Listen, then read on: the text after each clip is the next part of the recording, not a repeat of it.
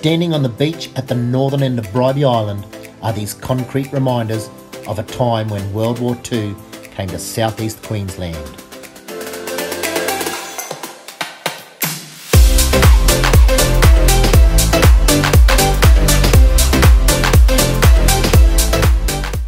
During World War II, the Defence Department built what's known as Fort Bribie to stop the invasion of enemy ships and submarines into southeast Queensland.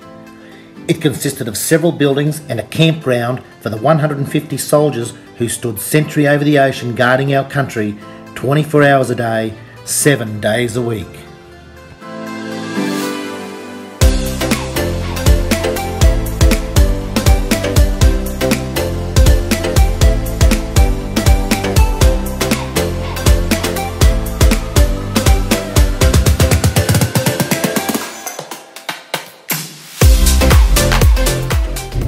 It's been about 30 years since I crawled over the World War II bunkers on Bribie Island. Nowadays, they're at risk of being washed into the ocean. So I'm interested to go and have a look today at how bad they've fallen apart. I've got my vehicle access permit and I'm heading up the beach now. To get to the beach access road, you go to the eastern side of the island to the suburb of Warrum and then head north and take the last turn right.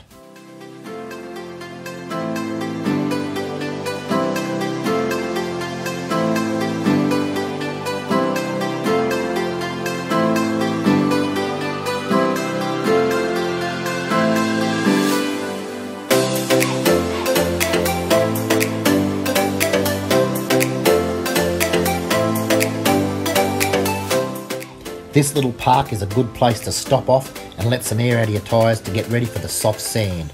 I didn't bother today because I think I'm going to get through. Let's see how I go. From this point on, it's vehicle access permit only. You can get them online at Queensland Parks and Wildlife Services.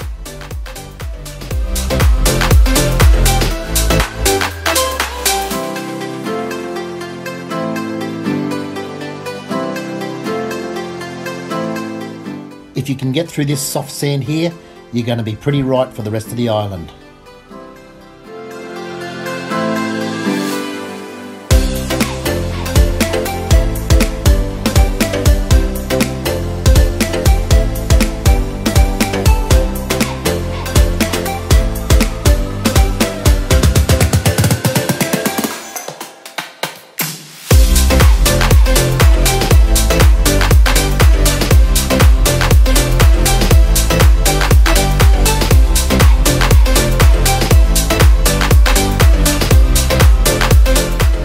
Well, I made it all the way down onto the beach, and what an awesome day it is here today.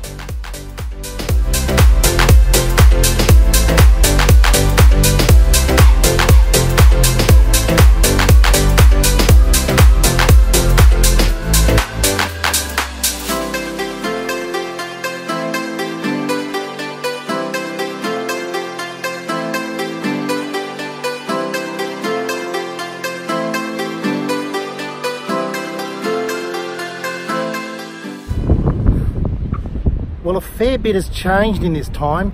The shoreline was 50 metres that way and you had to climb over a dune to get to this other big one here. And there's another one over here that was totally underground and now it's exposed. I had no idea it was ever here. Let's go in and have a closer look. This is what's known as the #1 gun emplacement. It's the biggest and most majestic of all the buildings here on the beach.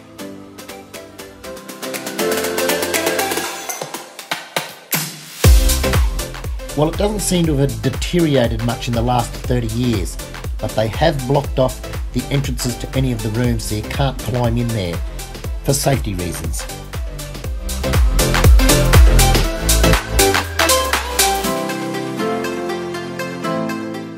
This building housed a gun that was known as a 100-pounder. That means that its projectile was 100 pounds in weight. In today's metric system, that's 45 kilograms. It had a diameter of 6 inches, which is 155 millimeters, and the barrel was a whopping 8 meters long.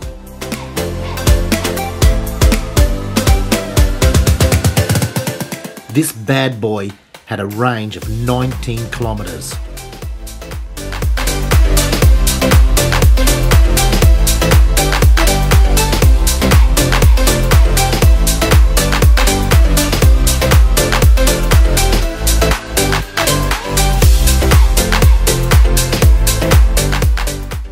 It would have taken a team of quite a few men to operate this gun, and on the back wall there you can still see the original duty roster board. Well, I know one name that's not going to be up on that wall, and that's Frizzo. You see, my family immigrated from Italy to Australia several years before the war, and we weren't really allowed to help out during the war, especially if guns were involved. Funny that.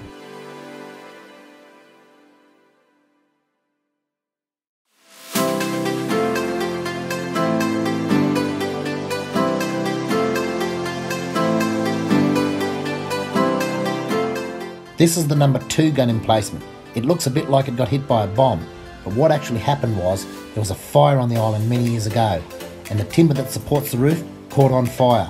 Eventually, the roof caved in.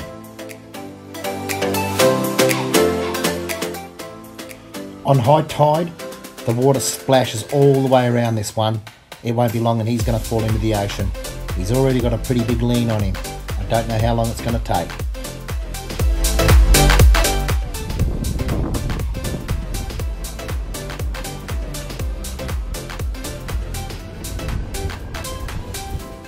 Every time I come here, I discover something new, and this was a bit of a treat.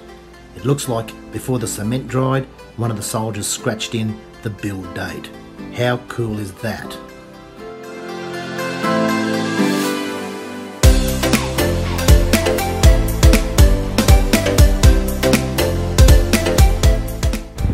During wartime, this World War II bunker behind me was fully submerged under the sand for camouflage reasons, and it was the signals operations room.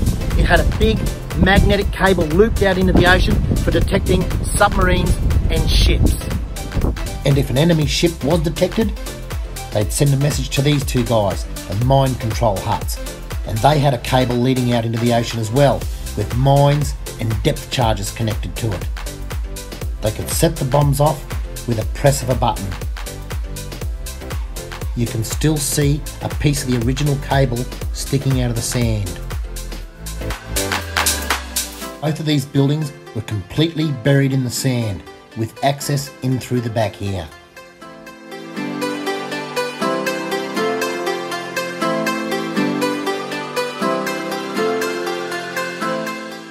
This is the most northern of all the buildings. It's called the Northern Searchlight. It housed a searchlight up on the top story, and in the bottom story that's a bit silted up with sand, housed a generator to run the light all night long.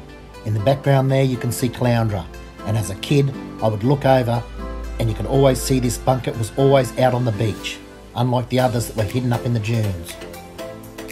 This bunker also marks the most northern point you can take your vehicle, due to sensitivity of the northern part of the island.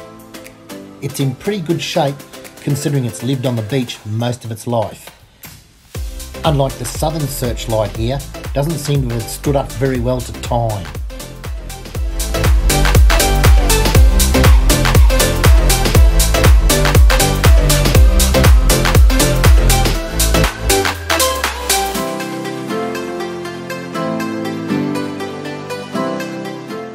This is the mounting block that the generator sat on, and it was powered by a Ford V8 flathead petrol engine.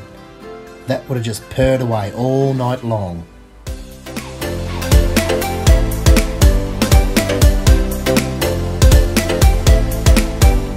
Bunkers, batteries, gun emplacements, gun turrets, forts, fortresses, call them what you want, but I strongly recommend you come and see this here before it gets washed away into the ocean. It's a big part of our history. It was such an exciting adventure coming here 30 years ago, as it would be for any first timer, but I must admit, coming here again, it's been just as amazing. Will I make it back in 30 years' time? I certainly hope so. Bribie Island had another similar setup south of here, and they called that one Fort Skirmish. Only a few of the buildings remain, and you can access them with a normal two-wheel drive vehicle.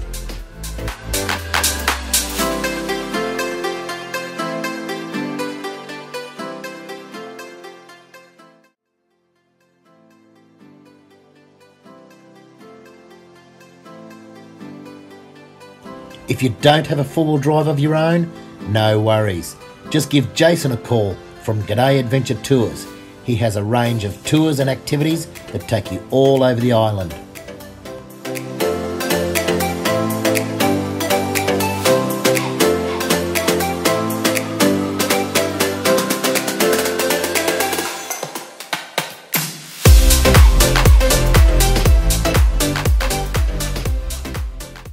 Well, it's been an awesome day in paradise, and I hope you enjoyed my story. See you next time.